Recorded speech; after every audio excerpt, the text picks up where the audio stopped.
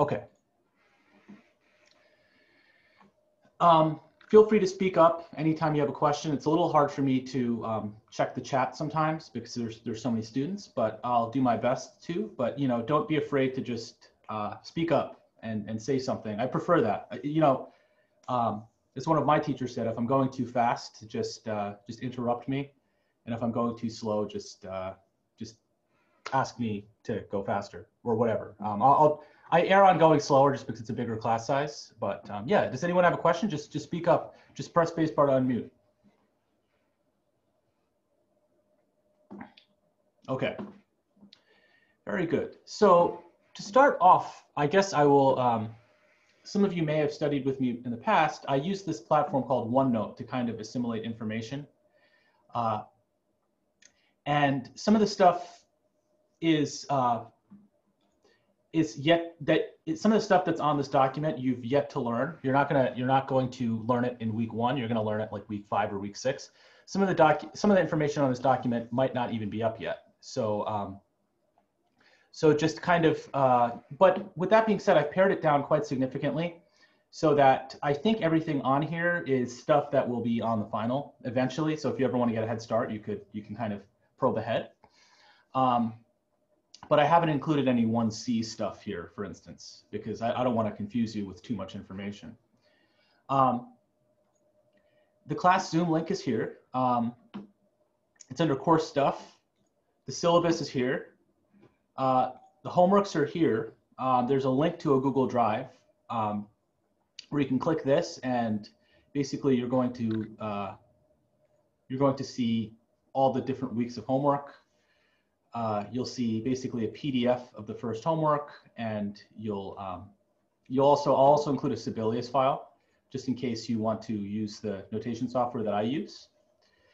There are a couple of dictation exercises as well for the homework. Incidentally, homework 1 will be extra credit, and it's more to get me a sense for how you guys are doing and how you're reacting to this material and where you guys are at, and if some of it's too hard or too easy. There are some protocols about homework. When you submit on Canvas, there's going to be a Canvas page where you can submit your homework, but I want you to submit it as a PDF. In fact, there won't be any option except to submit it as a PDF, and I want it as one PDF and no pictures, because if it's one PDF, the TAs can kind of grade it more easily. Instead of having to flip through several different documents, it renders the best possible way when it's one file in this format. So if you've never made a PDF before, there are some tips here on generating PDFs. You could print out the homework if you are that kind of person, and you could scan it using this app called Genius Scan, which I highly recommend. It's free. It's available for iPhone and Android. Alternatively, if you are working on an iPad or a tablet, you could work directly off that and just kind of save that and submit it on Canvas. There's also this cool app to combine PDFs that I really like.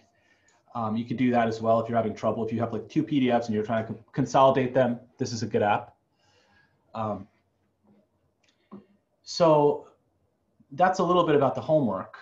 The first homework I think I'm going to make due on Wednesday at midnight, so you'll have just a little over a week to do it. We'll have today, Thursday, and Tuesday, as well as sections to kind of talk about it.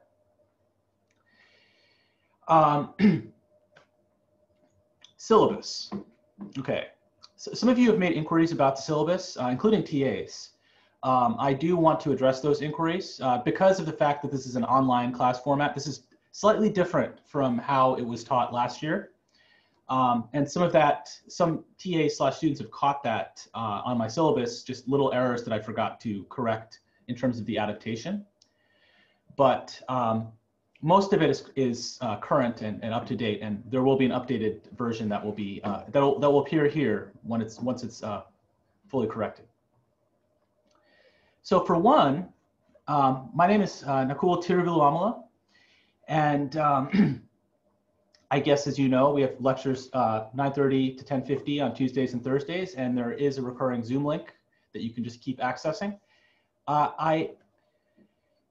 I asked if some of the TAs could be available today, but it was kind of last minute because of the fact that I just discovered who they were yesterday. So some of them are here.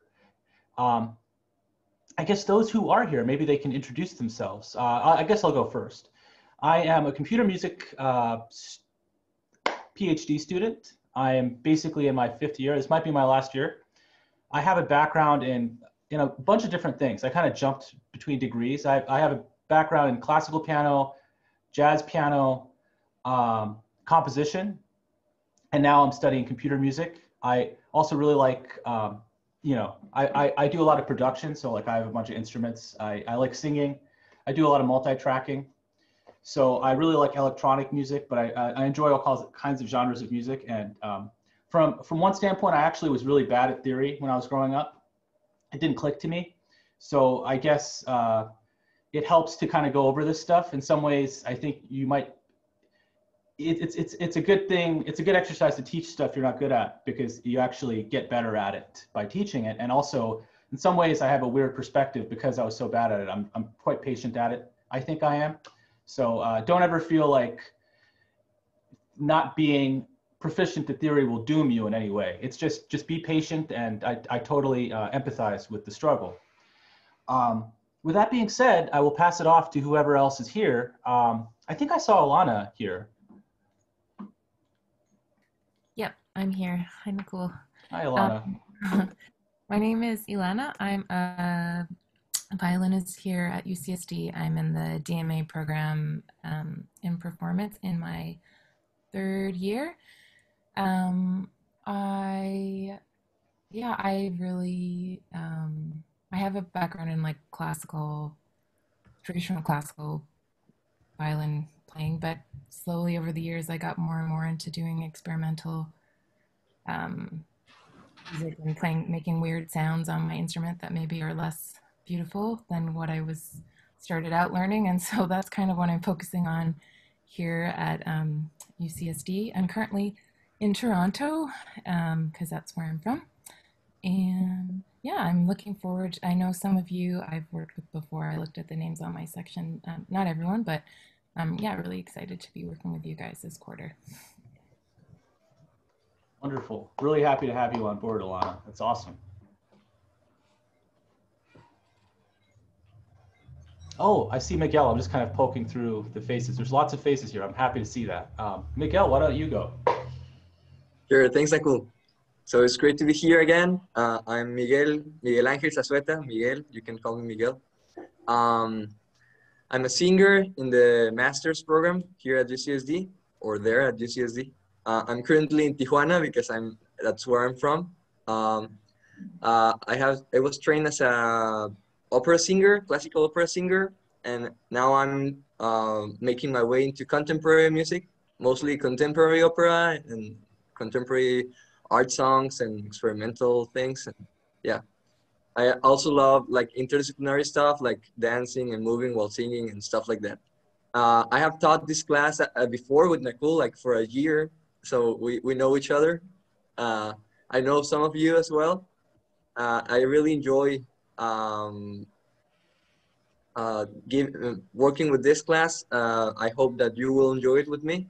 Also, I will send you links shortly because I know we have a section at 11, but I have been working my way through to see who is in section, how to do this. But you'll have that in a few minutes.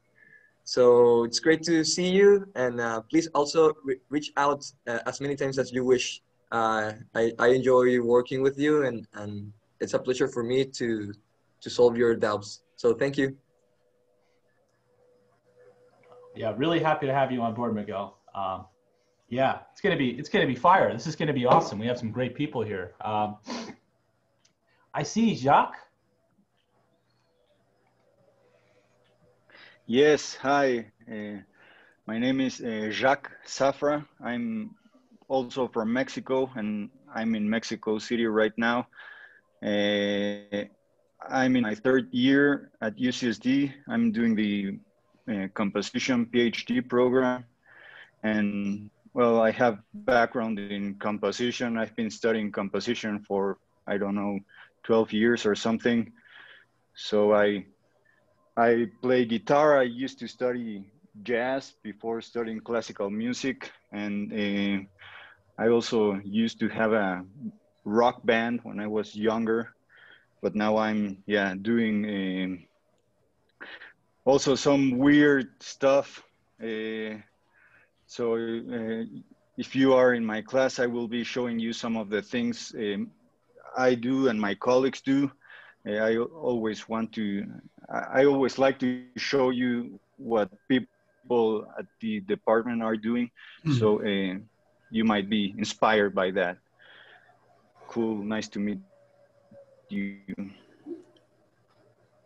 Man, that's awesome. Yeah, we have some really amazing, everyone here is so amazing. And so it's going to be really cool to interface with all the music from the department and from the TAs. I'm so happy, I'm so excited to work with them. So it's going to be really fun. And yeah, thank you, Jacques. Yeah, they're getting, yeah, oh yeah, I saw in the chat. Yeah, my cat and dog is getting along pretty well right now. I'm pretty happy about that. Let's see. Who else is, this might be all the TAs here at the moment. I'm here. Oh, Matt, is that Matthew? I don't think we've met. Yeah, lovely to meet you. Yeah, great to meet you too. Yeah, I'm Matthew. I'm in the first year of my DMA here. I'm a bass player.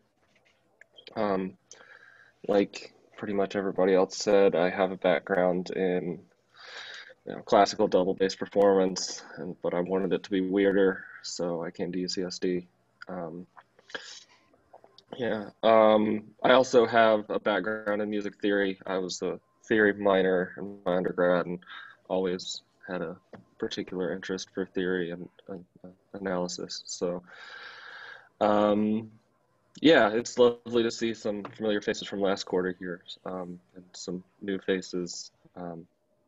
So yeah, I'm looking forward to working with everybody, and don't hesitate to reach out if you have any questions. Fantastic. Nice to meet you, Matt. And yeah, that's really cool that you're doing bass and you're a theory minor, and yeah, excited to check out your work. Demetrios, I think I see you as well here now too. Yeah, I'm here. Hello, everybody. Ooh, that's a big class. Nice. Nice to meet you all. I will meet you all, actually. Also, I'm Dimitris. I'm a pianist in UCSD. I'm a doctoral candidate. I've taught this class for many quarters. I'm so happy to be with Nakul again and with everybody. As I said, I play the piano. I'm from Greece. I am in Greece currently. So I'm very happy that I will be teaching this class this quarter. And I'm here to help you and answer all your questions and everything, whatever you need. And I hope we have a great quarter. Hello. Fantastic. Thank you, Demetrios. Yeah, it was great working with him last year. And what time is it in Greece right now, Demetrios? It's almost 8 p.m. Okay, wow. It's totally on the other side. Yeah. Yeah. That's fantastic. Man, I miss all you guys. It's going to be like, this is the closest I get to like I miss going to concerts and seeing you guys perform and all this stuff. So it's cool to just see everyone, and yeah, it's making me crave. Yeah, I want to keep up to date with everyone here. So it's great to see you all, and we have really amazing mentors that are here. So I'm grateful. I'm going to pick their brain, and we'll all interface with each other, and there's going to be some crosstalk, and so I appreciate. Yeah, very lucky for sure.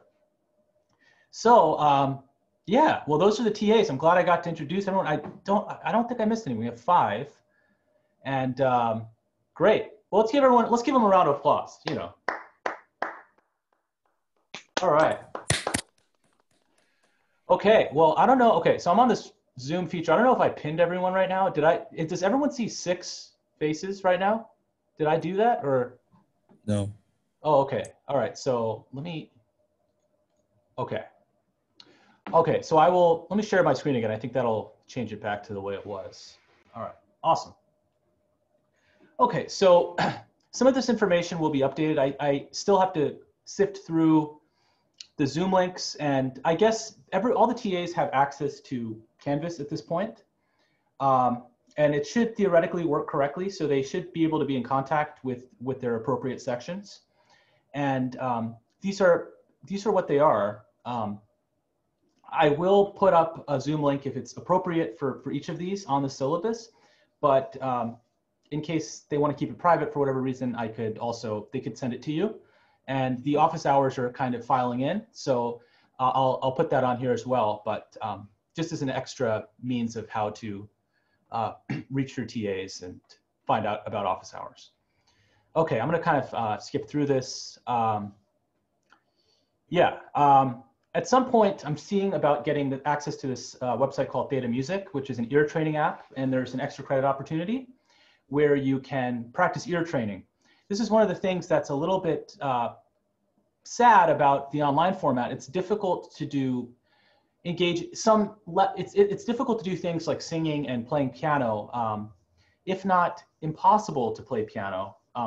Although I was talking to one of the TAs, and there seems to be some hopeful possibility that we might even be able to include something. I was thinking about not having piano at all, but maybe we could have something where we have you doing something on your iPhone or your Android, and you can do something like that. There are possibilities, but there will be singing in this class. And so anyway, there are no required materials. All the required materials, this is self-contained, so all the information that you'll need for this class will be contained here. I actually didn't write all of this. This was adapted from a 1A syllabus. Celeste Oram wrote some of this. It's beautiful writing. I would encourage you to read it. It talks more about the mission of music, and it has some interesting information, metronomes, online piano keyboards. Yes. We'll become better listeners, we'll become better singers, you'll learn a wide range of terminology and vocabulary. You'll become fluent readers and writers of musical notation. You'll develop fluency with the solfege system, and you'll hopefully acquire elementary keyboard skills. Okay, grade breakdown. There will be 9 weekly homework assignments. Just the math, the way that it works out, each one of those homework assignments will be worth 7.7 repeating percent of your grade.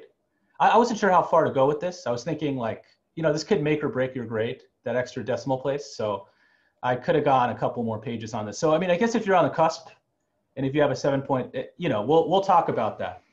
If you're on the cusp of getting an A- or a B+, that extra decimal place may save you.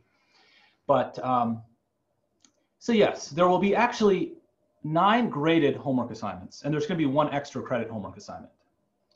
So the midterm and the final will be worth the same as the regular homework assignments. They'll just be worth more points. So, well, actually, yeah, I think the points will just, I guess they'll be approximately worth this much on average, I think. Or they'll each be worth each be worth this. I'm debating between both paradigms, but basically, the collective weight of all your homework and midterm and the final will be worth 70% of your grade. The 3 performance quizzes will be assessed at 30% of your grade. There's 10% each. Lecture attendance is, I said this in the email, but if you can come to lecture, do come to lecture. It's just so much better that way because you can ask questions and you can get on-the-spot feedback. And you can tailor the curriculum that way. And honestly, like it's so helpful when students come in asking questions, I can better facilitate the students that way. So please do come to lecture. If you can't come to lecture or section, send an email to your TA and CC me, just so that there is communication about that, because we do actually check up on that. We do have attendance reports for Zoom. You may not know this, but we actually can go to zoom.com and literally know when everyone came to lecture and when everyone left according to their email address. So it's like, we have that information, and if you're not showing up and you're not giving us a reason, and we look at that and we also check that you haven't been doing a bunch of homework, we'll get concerned. And so we want you to be engaged with the whole process. So please, show up, turn on your videos. It's okay, you can eat breakfast. My mom brought me some breakfast. It's okay. I think it's good. Helps the brain function a little better. It's all good. You're not being judged for how you appear on camera. There used to be a no laptops policy. Now it's a yes laptops policy because we're in a pandemic. You need a laptop, obviously. So yes to laptops. Don't cheat. Okay, this is important. There's a shh, it happens clause. And this is this is significant because if you have to turn in your homework on time, because logistically, if I don't say that, it becomes very difficult for the TAs to grade your homework. With that being said, if you tell your TA in advance that you need an extension on your homework, you don't have to tell me, you just have to tell it, well, I guess just CC me and tell your TA because they're the ones that are grading you. If you tell them in advance, you get a 5-day extension on one of your homeworks. But you have to tell us in advance. And so basically, turning your homework on time, that's huge. And you have to do that because the TAs are very busy. They're all doctoral students. So, they got a lot of stuff to do already. So I don't want to put any additional burden on them. So make sure you do that. So extensions will not be granted. So make sure you turn your homework in on time. And if you have like extenuating circumstances, like if you have an ongoing medical condition, or if there's some significant emergency, we're nice people. So we'll make accommodations. But I guess the key to life is communication. So just be very communicative about any sort of situation that you're facing, and we'll do our best to be kind in light of the circumstances. There are OSD accommodations. Please let me know about any accommodations that are needed by week 1. There are also campus counseling and psychological services. I know that this time, from experience, this time is a very difficult time for many students, including myself, to be honest, because we're all students. We're just grad students. And so if you're going through anything, like, please, I can't underscore this enough, please reach out to this, talk to someone and reach out to the service, these campus services. Mental health is most important thing. All this, you can't do anything without health. So that's really important. And let us know if you're going through anything. We want you to be doing well in life and in the course. I'm not sure how this Triton Food Pantry works because it's, I don't know if it's open right now, but if you are in need of certain provisions, I know the Triton Food Pantry has been able to provide these in the past. I'm not sure about right now, but anyway. Any questions about any of this, email me or the TAs. I noticed, one of the students noticed that some of these dates are incorrect. I forgot to adapt the dates, but the week by week breakdown is approximately correct for what we're talking about. And I'll make sure to update the specific dates, but okay. That is the syllabus. I know that was really scintillating. I apologize if that was boring in any way.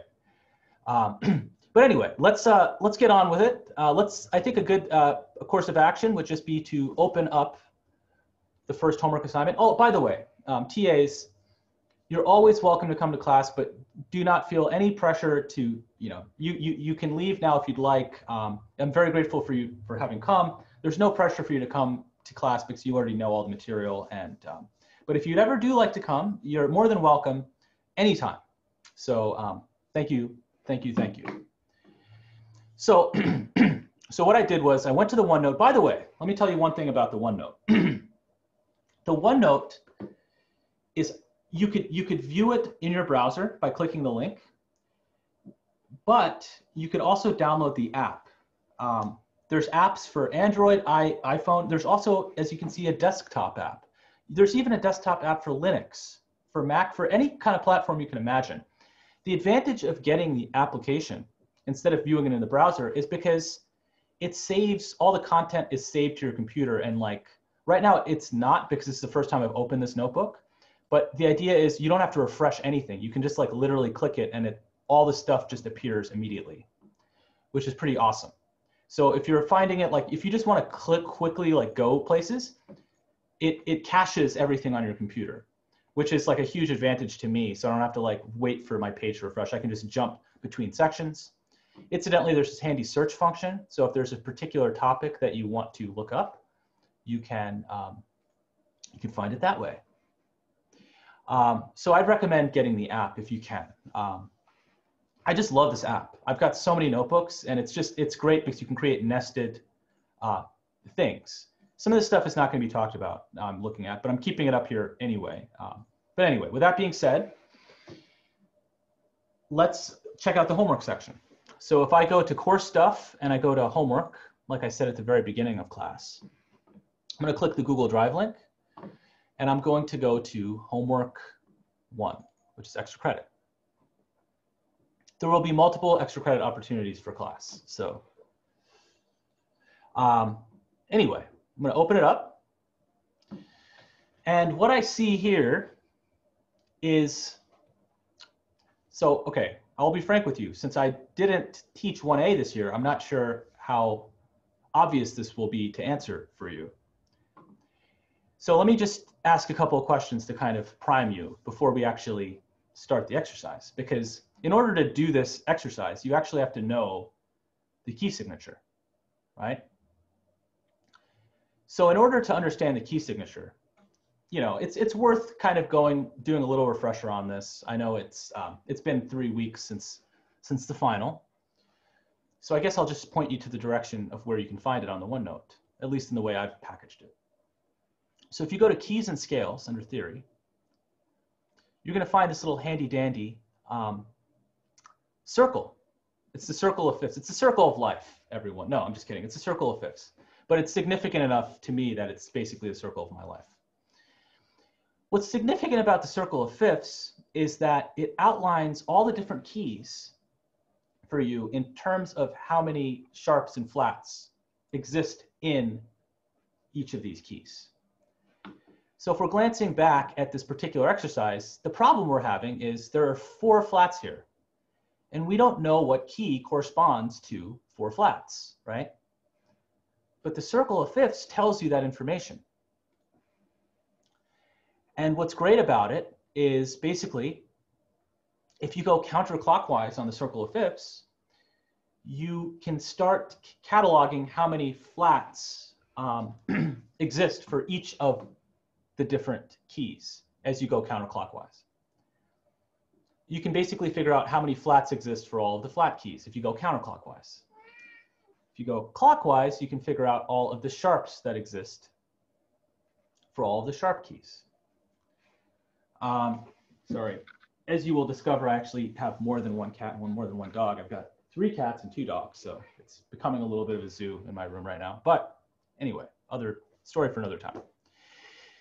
What I have here, basically an important thing to know is, why is it called, like how is the circle organized? Well, it's a circle of fifths, right? It's not just the circle of fifths, it's the circle of perfect fifths, right? So to back up a little bit, I think it's really important to be able to traverse musical notes by different intervals. So let me actually, unfortunately, let me restart my Sibelius software to kind of demonstrate this concept. Give me one moment. The reason I have to restart it is because it interacts with another software and I have to do something to fix that. So bear with me for one moment. Incidentally, this is the software that I create the notation exercises on. So you can get an academic license for $8 a month if you want to just type the note answers directly. Okay.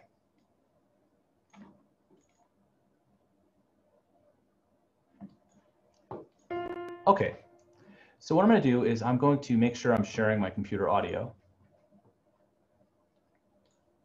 Okay, you can probably hear this now, right? Yes. You can hear that? That's great. It's a little glitchy. I don't know why. Whoops, sorry. So one thing I want you to be able to do well is to be able to climb up different notes by different intervals. So for instance, if I play this, let me just back up, right? These notes are in order. Can you see this? Am I still sharing my screen? Okay, good. Notice how this is a line note, and the next note is a space note, and the next note is a line note, excuse me, and the next note is a space note, line note, space note, line note, space note, right? Right? So if this note is C, the next note in the alphabet is D, right? The next note in the alphabet is E. Next note in the alphabet is someone talk in for the next note. What is this note? F. Just like your grade in this class. No, I'm just kidding. Okay. The next note is G. G. A. B. C. Okay, so this is something. Okay, now let's go backwards. C. B. A. A. G. G. F. F. E. E. D. D. C. Very good. You guys are anticipating the Zoom delay. That was pretty painless. I mean, that was pretty good. I'm used to being in a lecture hall where everyone is saying that together, and it's, you know, it's beautiful. But anyway, so this game is something that I've learned from a basic method book called Alphabet Soup. So what we're doing is we're basically rearranging the letters of the alphabet in seconds. So for instance, we're doing something like this. If you start on C, the letters going forward on the alphabet up till the next C, going in steps, yield you what we just got right here, right? C, D, E, F, G, A, B, C, right? Now if we go down, we have C, B, A, G, F, E, D, C. So this thing right here is alphabet soup in seconds. I really like this. I like soup in general, but I like alphabet soup, right? So it's really important to be able to just know how the associations work. Like, in other words, it's good to know basically how to read steps, right? If you go to notation and you talk about reading steps, it's helpful to recognize when notes are in order for one, right? Like all these notes are sequentially in order. Like these are all steps, right? If you can recognize this and kind of spot this right away, it saves you some time, right? Because if you're looking at this, you don't have to actually think about each note. Like you're not like, oh, what is this note? Well, I know that this is a C. What is this note? Like there are certain mnemonics, right? You might have learned these mnemonics to learn specific notes, right? How many of you guys learned these mnemonics to learn the treble clef notes and the bass clef notes? Has anyone learned these mnemonics? Yes? Let me check the chat. Yes, okay. So people have learned these mnemonics. However, these mnemonics only go so far, right? You might be like, okay, for the treble clef space notes, it's face, right? For the treble clef line notes, it's every good boy does fine, right? For the bass clef space notes, it's all cars eat gas or all cows eat grass, right? For the bass clef line notes, it's good burritos don't fall apart, right? Okay, this is great, right? You could literally like think about all these notes in that way. You could be like, oh, this is a bass clef space note, right? So what I could do is I could say this is, what is this? All cows eat grass, right? What is the mnemonic appropriate for this particular note right here? What mnemonic is appropriate? It's a bass clef line note, right? Good burritos don't fall apart. Good burritos don't fall apart. So you could be like, good burritos don't. Okay, don't, D for don't, right? Okay, what is the mnemonic appropriate for this bass clef space note? All cows eat grass. All cows eat grass. You could be like, all cows eat, E for eat, right? Then you could look at this line note and be like, okay, what is the mnemonic necessary for this note? Good burritos don't fall apart. Right? You could be like, ah, good burritos don't fall. Oh, fall, right? This is an inefficient way to read this passage because you're not taking into account that all these notes are stepwise. They're all in order. This is why I was talking about this alphabet soup thing. If you can identify just by looking at the intervals, basically the distance between these notes, that they're following a specific pattern, like these are all seconds, right? You might say, wait a second, what's a second? Well, a second, right? It's the closest possible distance on the staff, right? A line note to the adjacent space note.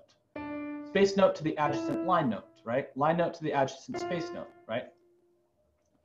So, so it's more efficient, I would argue, to read this particular passage by just taking note of what the first note is, which is A, right? Everyone's grade in the class so far, right? And then after that, cataloging the distances between every, you know, just basically climbing up the scale, right? So we're A, what is this note? What's above A? B. B. C. D. E. F. F.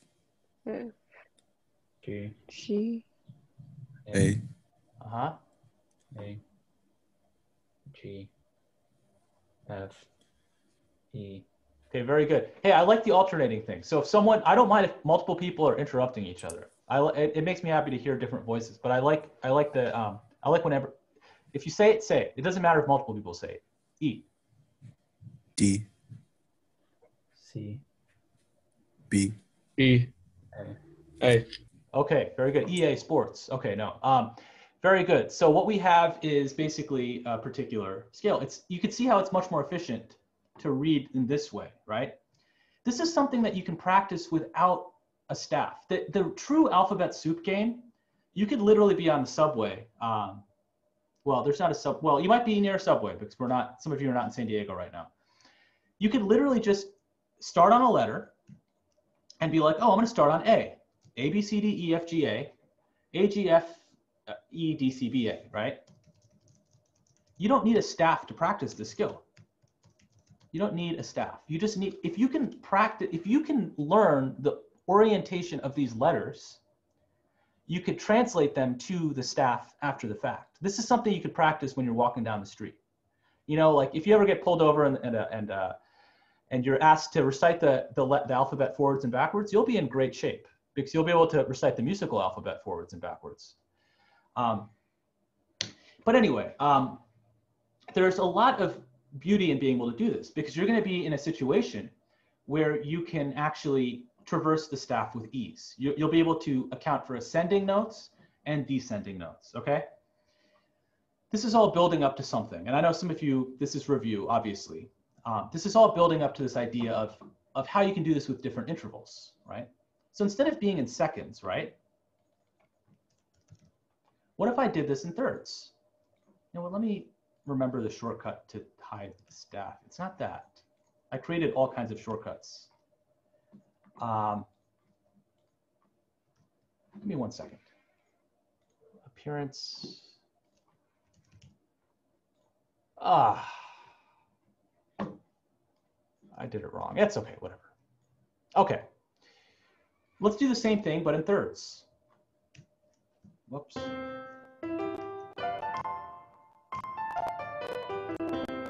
Okay, these are all in thirds, right? You can see how this is a line note. You're skipping a space, you're going to a line note. You're skipping a space, you're going to a line note. skipping a space, you're going, you could have done the whole thing starting on a space and it would have also been thirds, right? Starting on a space, skip the line, space, right? These are thirds, right? This is alphabet soups in, sorry, this is going to be a frequent thing where you see me struggle with dragging things and etc. Alphabet soup in thirds, okay? So let's try this. Instead of starting on D, let's start on C. Okay, so what is this note right here? C. D. G. B. E, E. D, E. F. A, A. C, C. D, A, F. F, D, B. E, E. G, E, E. C. C. Fantastic, right? So this is alphabet soup in thirds. This is also very useful, right? Instead of thinking, oh, okay, every good boy does fine, every good boy does fine, every good boy does fine, every good boy does fine, B, every good boy does fine, every good, right? It's not efficient to do it that way. It's more efficient to recognize that there are a lot of thirds here and just be able to traverse these thirds quickly. Now, I'll tell you, this is something that really helped me. When I got into my classical piano degree back in the day, I got rejected. No, I didn't get rejected. I got conditionally accepted on the basis that I would improve at sight reading because my sight reading was so poor. So from firsthand experience, I know that this will help you learn how to read quicker. If you can identify these different intervals, it helped me get faster at navigating through the page. Now, if you look at some of the, I'm not by far the best sight reader in the world, but I could talk to a few of them, some really, it seems like they not only, they seem to just really know where all the notes are immediately. And they also know the distances between the notes, and they can just do it really in a way that blows my mind. But I think a good skill to cultivate is just by practicing these intervallic relationships. And again, you can see how you could literally practice this without a piano. You could do this in your mind, and you could learn the letters, and then you could also visualize a piano, or you can just learn the letters, right? It's hard enough to just say C, E, G, B, D, A, C, E, G, B, D, F, A, C, C, A, F, D, B, G, E, C, right? It's a hard thing to do, but it pays dividends if you're able to do that successfully, right? So let's go on, let's skip ahead, okay? Let's actually go on to fifths. I'm gonna start low. Doesn't like me. I'm gonna do it slightly different.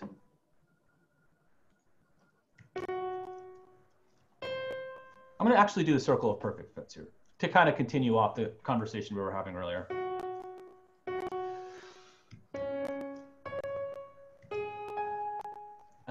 Sorry, give me a second.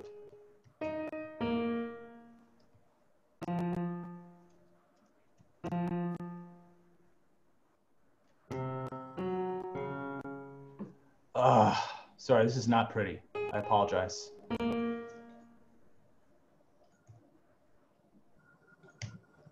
Okay, I'm just going to do a little bit of this. I'm not going to do the entire thing. So if we're going up the circle of fifths, right? It's a process that's very similar to alphabet soup, right? Like the process for me for figuring out key signatures is very similar to figuring out this game of alphabet soup. Instead of doing things in seconds and thirds, we'll do things in fifths, right? And we'll just basically, and the advantage of doing this is twofold. Not only will you be quicker at reading passages that are in fifths, if they ever do occur, but you'll also be able to learn something about keys and key signatures, right? So for instance, let's just all say the circle of fifths. This is something I used to do in one series. Well, I should say, yeah, it's a true statement. I used to do this. I used to have people hold up their hands. So if you can, hold up your hands. And yeah, it's great. I'm seeing some hands, spirit bomb energy, guys. Let's do this. Give me all your Kai. Okay. Anyway, hold up let's hold up your hands, and then basically what I want you to do is I want you to say the circle of fifths going forwards. And every single time you say a note going forwards, I want you to hold up an additional finger. So for instance, we're C. You got a fist, right, for C. The next one will be G. I'm holding up one finger. Say D. A. E. Okay, I'm going to pretend everyone is saying that, okay? So let's start over. Let's create a little rhythm, okay? C, 2, 3, 4. G, G. 2, 3, 4. D, D. 2, D, 4. A. A, E. E, B. B, F B, sharp. And let's go one more. C flat. Actually, C sharp, technically. See, what I like to do is I like going from C to shining C. So for instance, I like going, ooh, I have to change my font. Give me 1 second to change this back. So for instance, I like going from C. The next one is G, right? And then the next one is D. Then the next one is A. The next one is E. This is just classic alphabet soup, right? Then B, then F sharp, and then C sharp. And that's basically each one of these accumulates sharps, right? So C has no sharps, G has 1 sharp, D has 2 sharps, A major has 3 sharps, E major has 4 sharps, B major has 5 sharps, F sharp major has 6 sharps, and C sharp major has 7 sharps, okay? Okay, let's do that. Let's do that all over again. Let's go backwards. We're gonna go from C to shining C, okay? So we're gonna start with C, and we're gonna go backwards, and we're gonna land, where do you think we're gonna end? Or you think we're gonna end at C sharp, or you think we're gonna end at C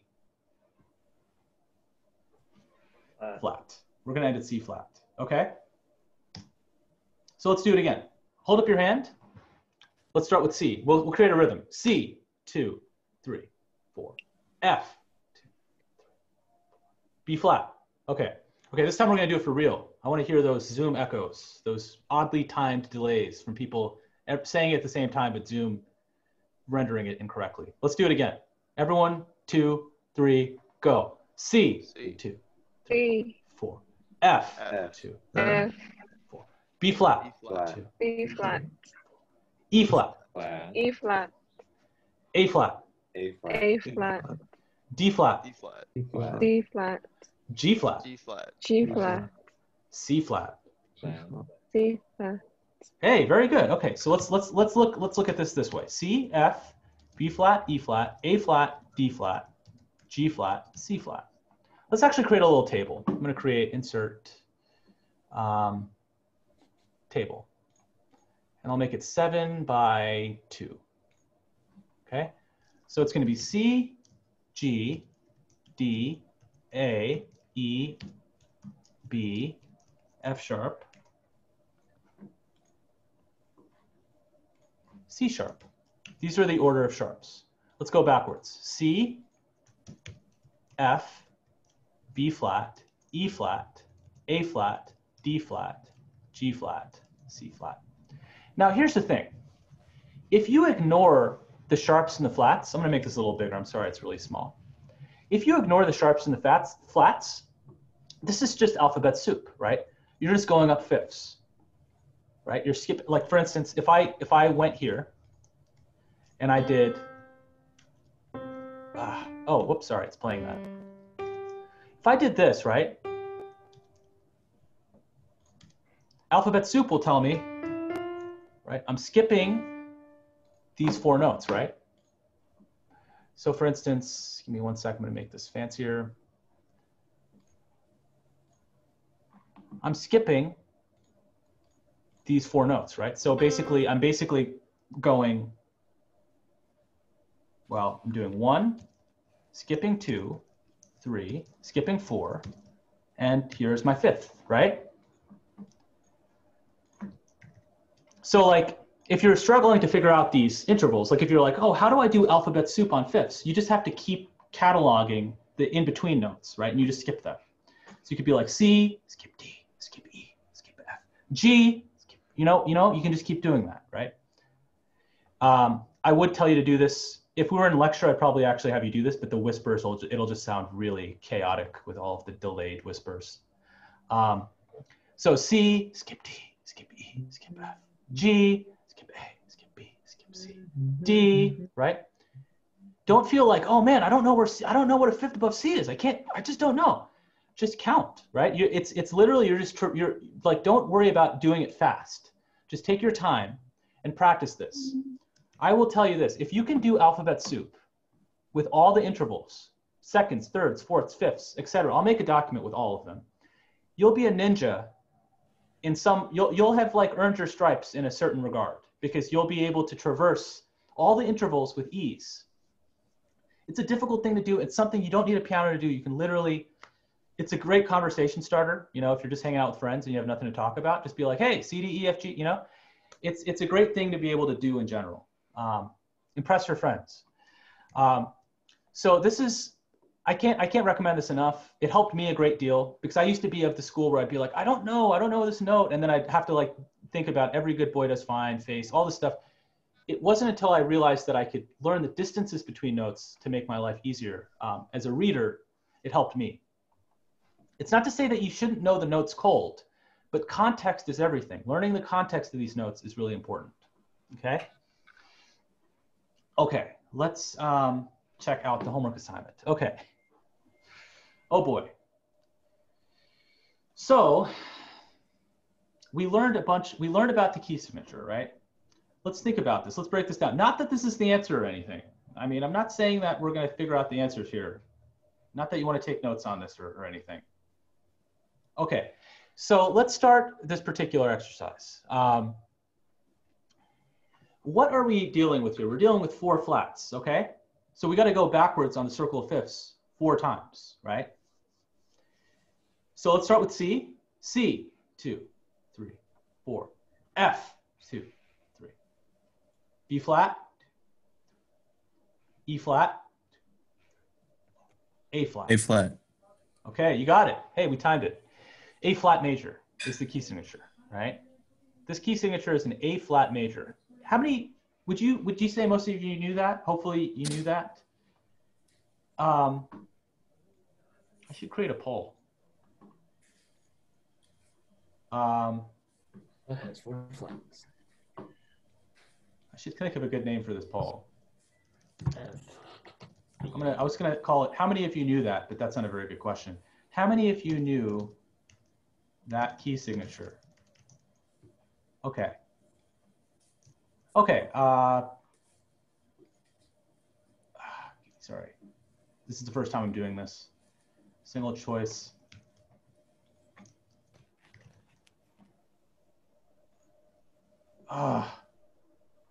That's the title. You have to put that great. question in the question box. Oh, okay. Did you know that key signature addition? Okay.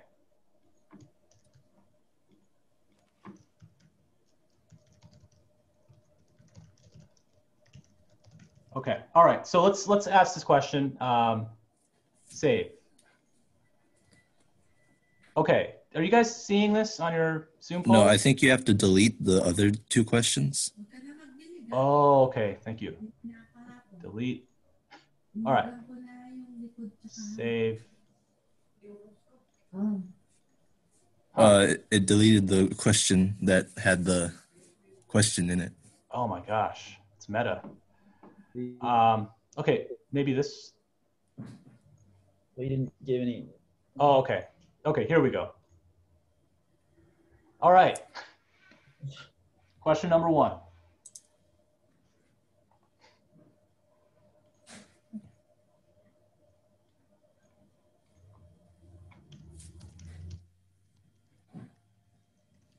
If you go back to the Zoom thing, there should be an option like 3 dots, and you can hit poll, and then you could say like submit poll, and then. Oh, like launch poll? Maybe now? Yeah. Okay. Oh yeah, now it works. Now we see it. Thank you. Yeah, we got it. Okay, wow, I'm getting a lot of yeses. Oh, no, okay, some no's. Ooh, not sure. No, repeat the questions, please. Okay, that's good. That's very clear.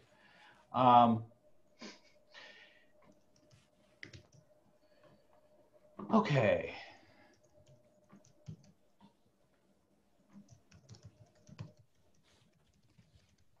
Okay, this is my next question.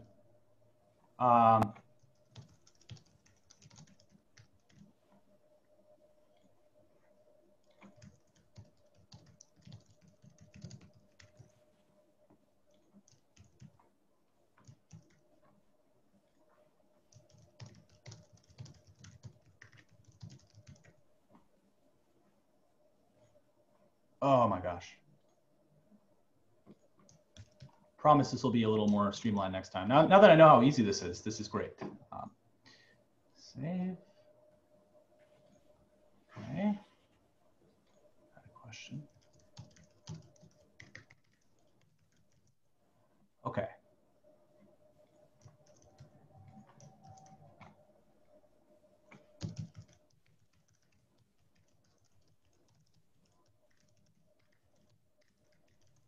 Okay. I'm going to save this all. Delete this question. Save. Okay. I guess I have to wait till I launch poll 2. Okay, so I'm getting mostly yeses. There are 25% of you who don't know key signatures.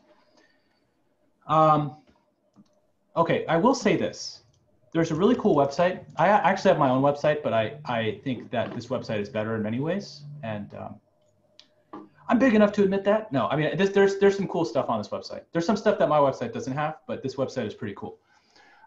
So if I go to tutorial, let's see, exercises, and you go to key signatures,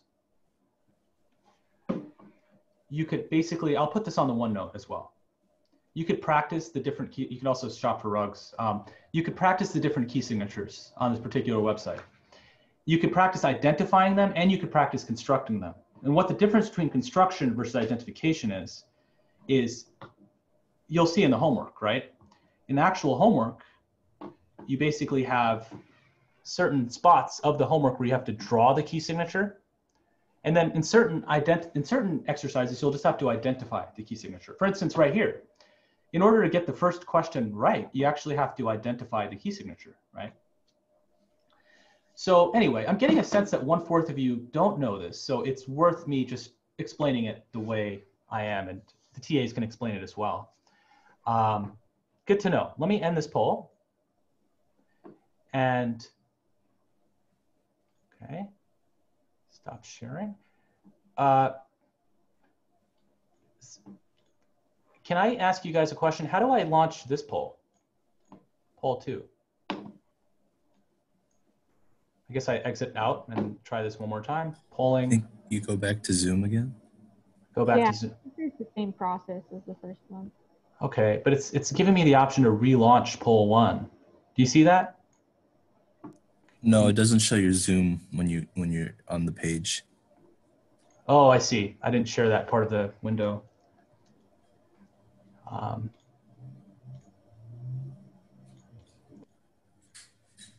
Second, sorry. This is a very useful feature, so I'm glad we're figuring it out. I apologize for the, excuse me. Okay, I think you're gonna see my Zoom windows now, right? I think so. Okay, cool. I think you can see, I just set it so you can see it, I think. So you can see it now? Right. So I'm only giving I have poll 2 here, and I'm only seeing the option of relaunch poll 1. Maybe delete poll 1? Oh, here we go. Poll 2. Edit. I got it now. Sorry, it's dropped down. Okay. Let me, just so that it's not obnoxious, let me go back and unshow my Zoom window. Okay. Okay. I'm going to launch the second poll. Take your times. Take your time.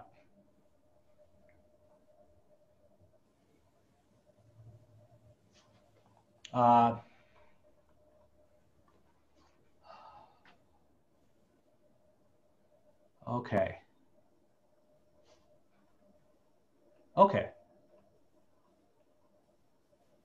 Ooh, okay.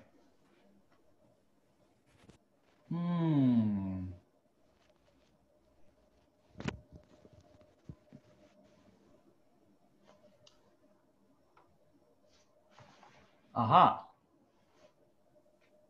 Okay. Sorry, I'm just thinking out loud here. Not really saying anything enlightening, I know.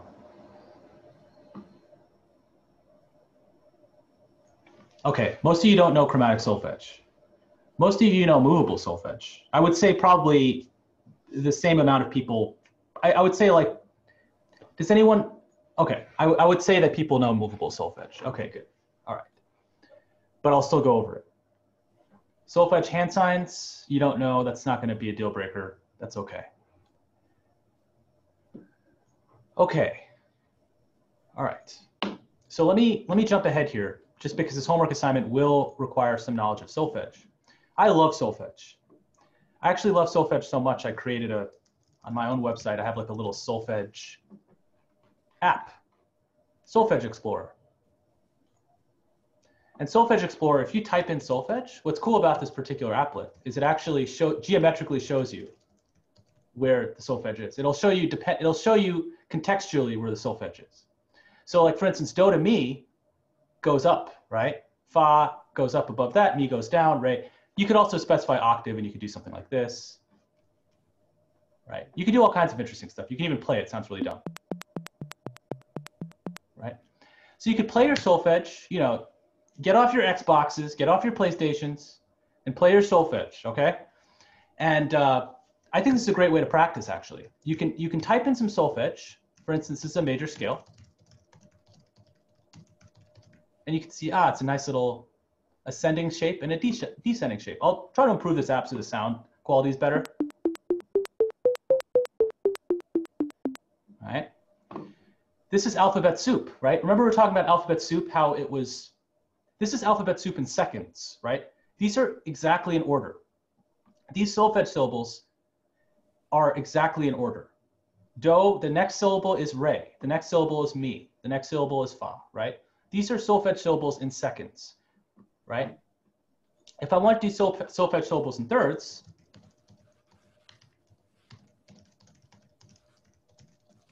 right, now it's getting even broader, right? There's some space between do, you're skipping re, you're going to mi. You skip fa, you're going to so. You skip la, you're going to ti. You skip do, you're going to re. You skip mi, you're going to fa, okay? Let's do it in fifths.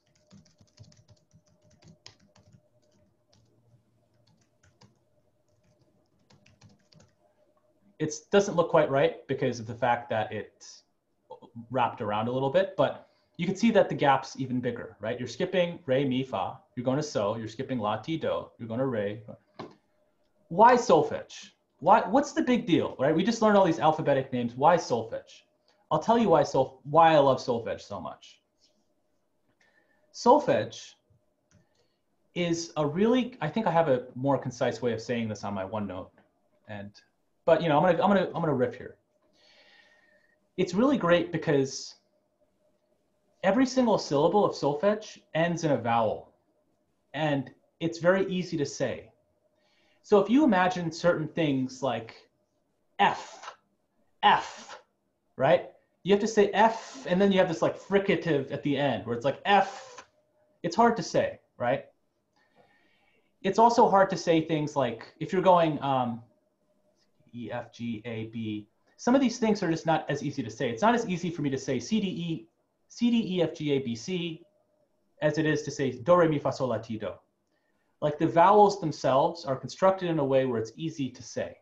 It's easy to produce. Also, there's something about solfege that is more abstract than the letters, especially with movable solfege. Whereas the letters just tell you basically the exact notes that you're playing. So for instance, if I go back to this particular Sibelius file, these letters are literally telling you to play these notes on the piano or on the flute or whatever instrument you want to play. These are exactly the notes that you're playing. But if I did the same thing in solfege, give me 1 second. If I did the same thing in solfege, right? If I did this, let's say I do this two ways. Let's say I do this in terms of letters, right? So this will be G, A, B, C, D, E, F sharp, G, right?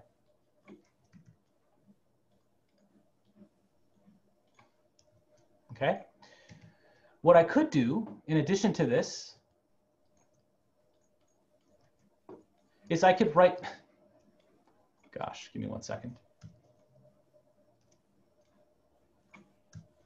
I could also alternatively represent this in terms of two types of solfege.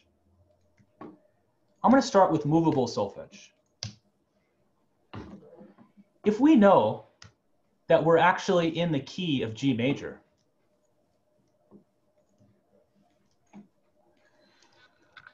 what's useful about actually writing this in solfege,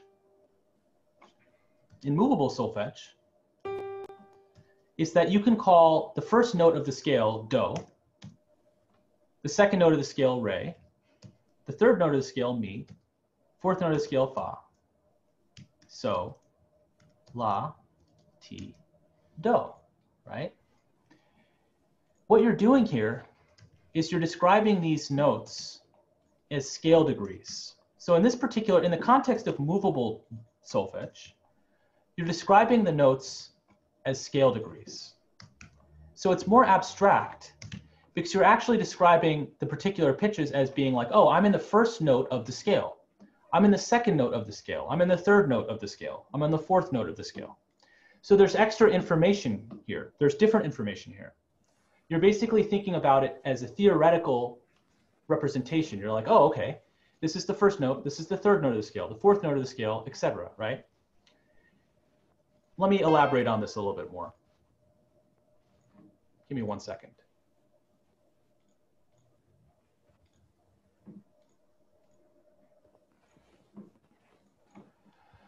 So much better. Okay.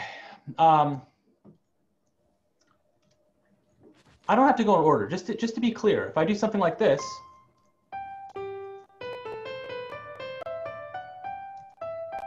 right? If I do something like this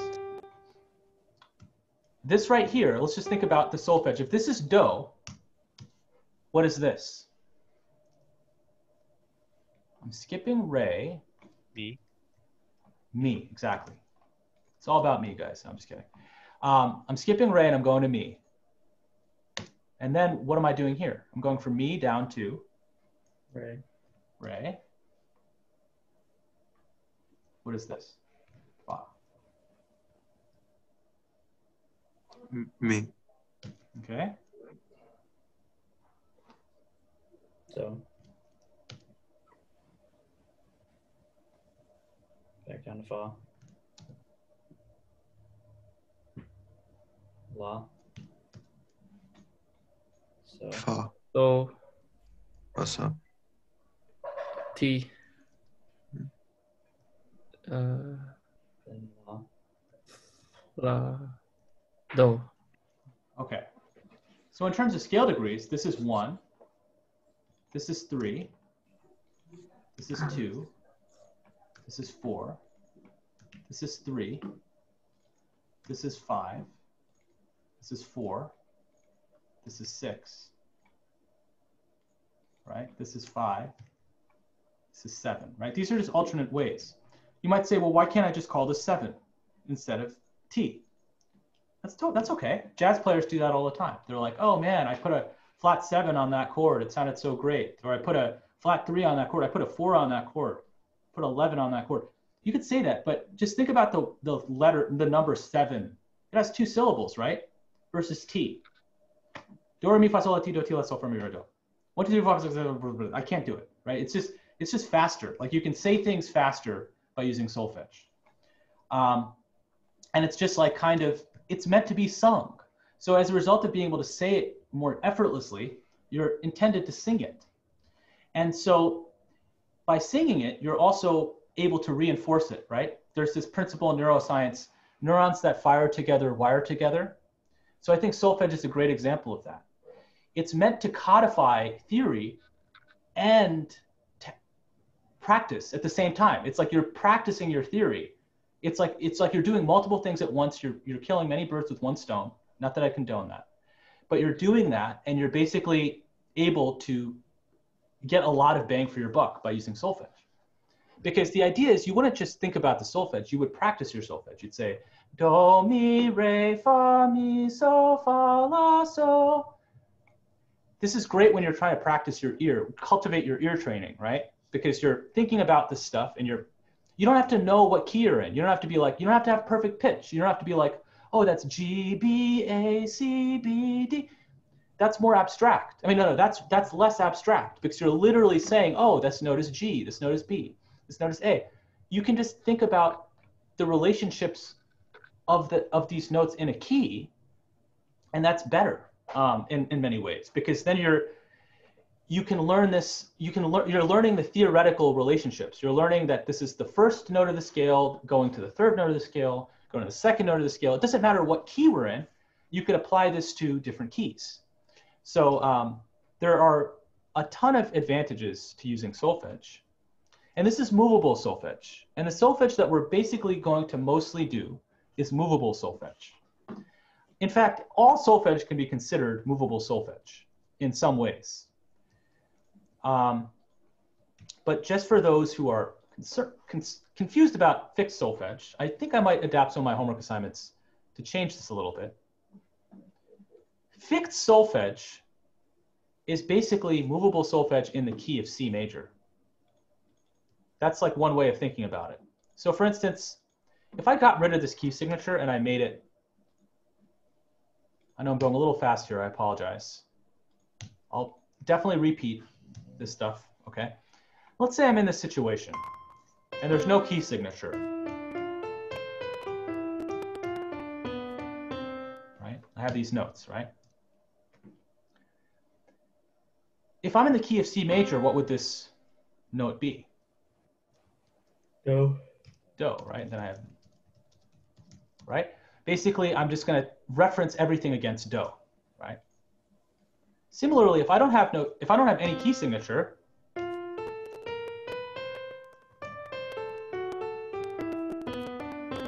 right? If I don't have any key signature, I could reference everything against do, and this is basically what they call fixed solfege. Fixed solfege, because do is always C. La, La is always basically, if I were to do this,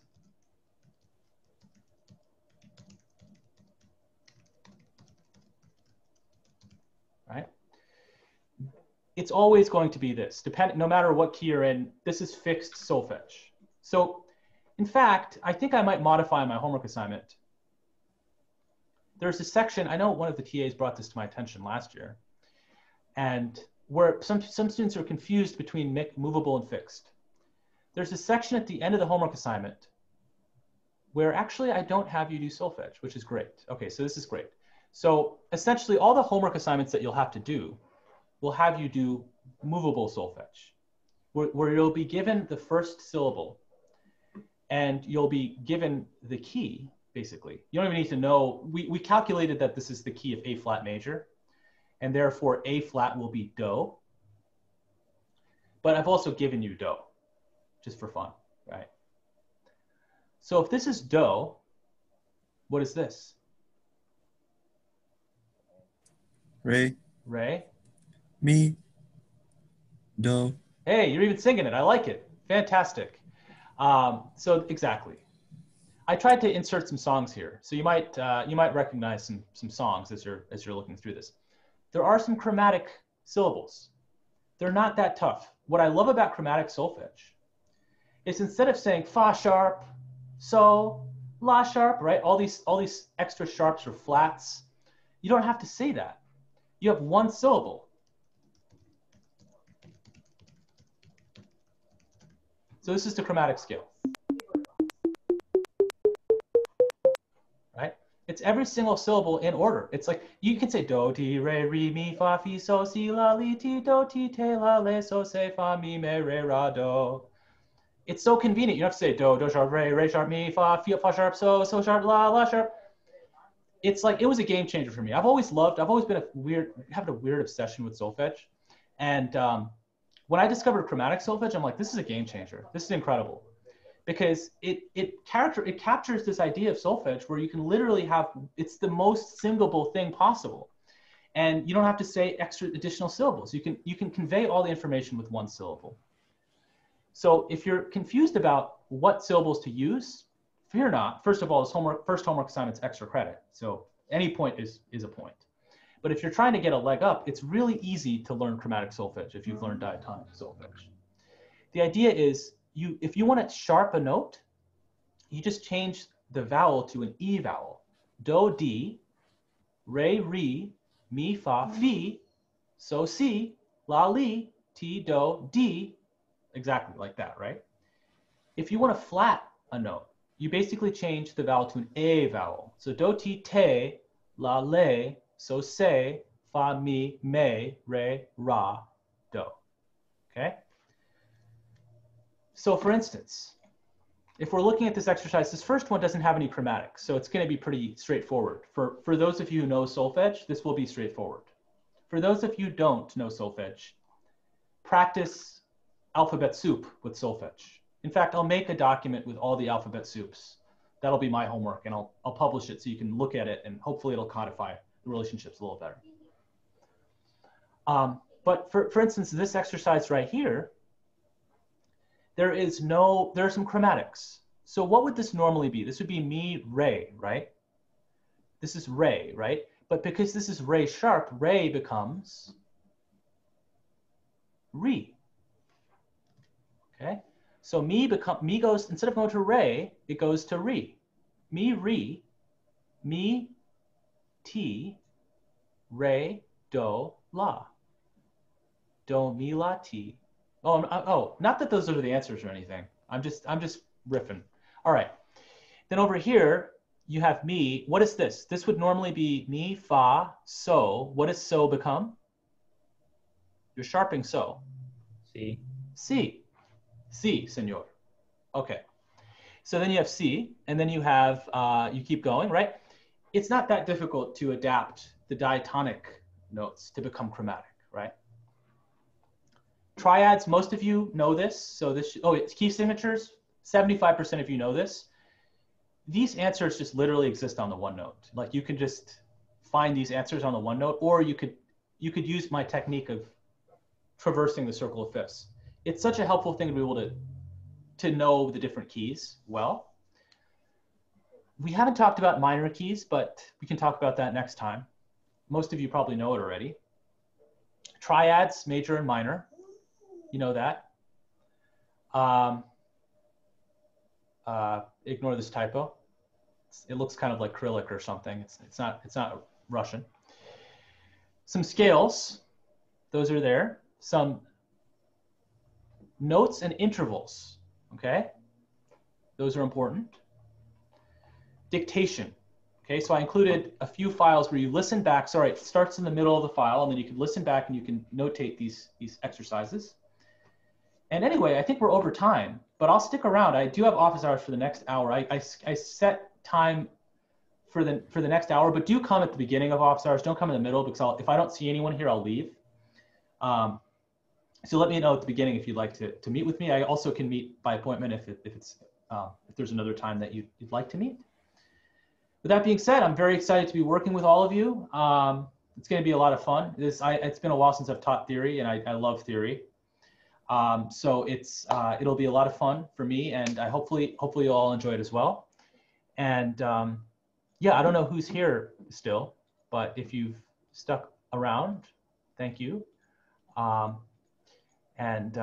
Yeah, all right. Well, I'll stick around for questions if anyone has any questions. Thank you. Have a good day. Yeah, you too. Thank you. What kind of breed is your dog? Oh, she's a Australian Shepherd and German Shepherd, mostly German. We got her at the German Shepherd Rescue of Orange County. Yeah, I do have a question. So on the syllabus, it said final projects, but what is that? What does that look like? Yeah. Yeah, I guess we're not going to be doing that this time. Well, okay, okay, I might have to call an audible here. I might have one of my performance quizzes be that. In the past, what we would do, sorry, I have to make an adjustment. Thanks for catching that. That was my bad. In the past, last year I'm talking about, we had an activity where students would use the theory that they learned to compose an arrangement for a song that they like a pop song. And then for the piano performance quiz, they would actually play that pop song or classical song or whatever, right? This year, because there's not, see, what's unfortunate is we would have piano lab sections where literally you could go to the piano lab and play piano and practice these exercises. And I would have my office hours in the piano lab and we would discuss these particular problems that you're having.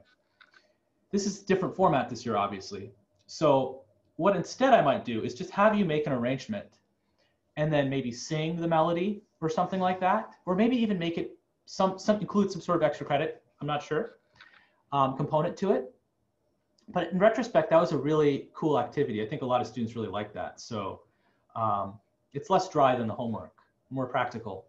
So I'll think about that and re-assimilate that into the syllabus. But thanks for bringing that out. It was off my radar for a second, so thank you. I'll refactor that. That 7.77% might cease to be a repeating decimal once I make these adjustments. Okay, yeah, thank you. Thank you. Bye. Hi, I want to ask about the homework for use the canvas. So I think we are good at I'm good at use the canvas. So will you post the homework or submit in the canvas? Oh, okay. So the homework, yeah, the assignment will be on Canvas. Like where you submit it will be on Canvas, but the homework itself will be on this Google Drive link. Okay. Yeah. And so I actually have to make the Canvas assignment submission, and then you basically you'll submit it. I can even and then you just submit the homework there. Once I do that, it'll be clear. I'll also remove some extraneous tabs from Canvas and things like that. Okay, thank you. Thank you. May I ask a question? Like, I just wonder when we'll know our like sections, like who our TAs are assigned. Like. Oh yeah, absolutely. That's actually on the syllabus. So let me share my screen. It's current. So it's there was a swap where one of your TAs, but that's reflected in the syllabus. So actually, these, if you'd like to email them, these are their emails. Depending on which, you probably know, I'm guessing you know your section time already. So. I see. Okay. And they should be in contact with you as well. But yeah, good question. Thank you. Thank you.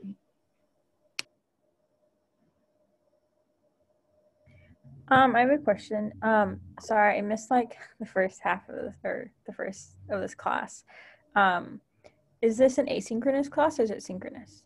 It's a synchronous class, but there's a caveat.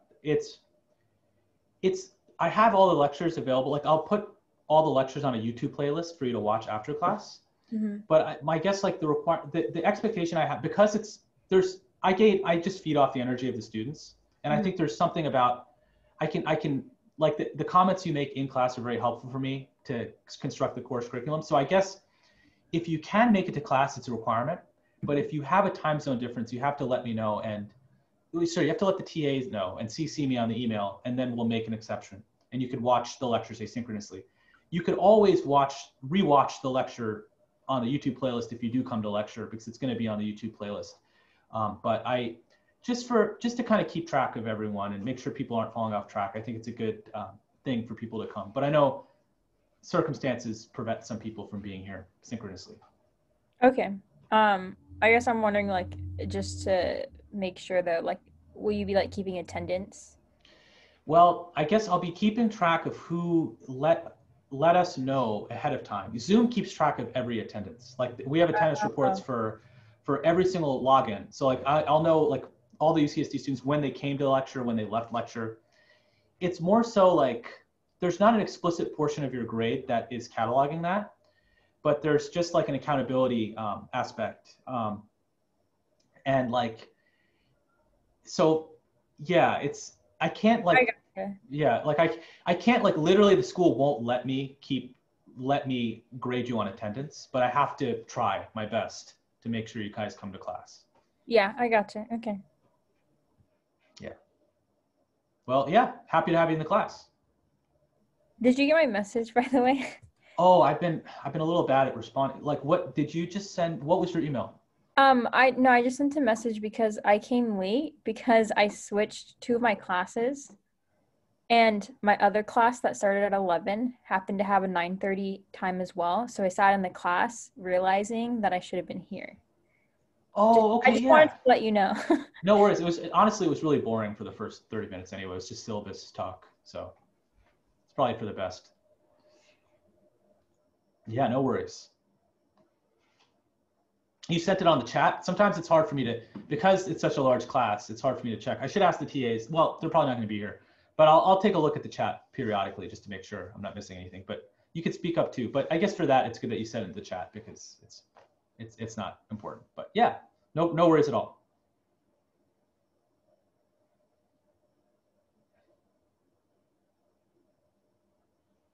All right, I see a few others here. I'm not sure if they're just sticking around or Emily? I don't have a question, sorry. I'm just trying to add someone to a group chat. Okay, yeah, no worries. For Cool. this class, yeah. Oh, awesome. Oh, you're creating a group chat for the class. Yes. Nice. Awesome, yeah. Let everyone know. Yeah, there's like few people here, but in the next lecture, I will make sure to do that. Sure, absolutely. I actually have my own personal student teaching Discord server too, so I'll put a link to that and create a thread or something. So cool. Cool. Ashley, are you still here?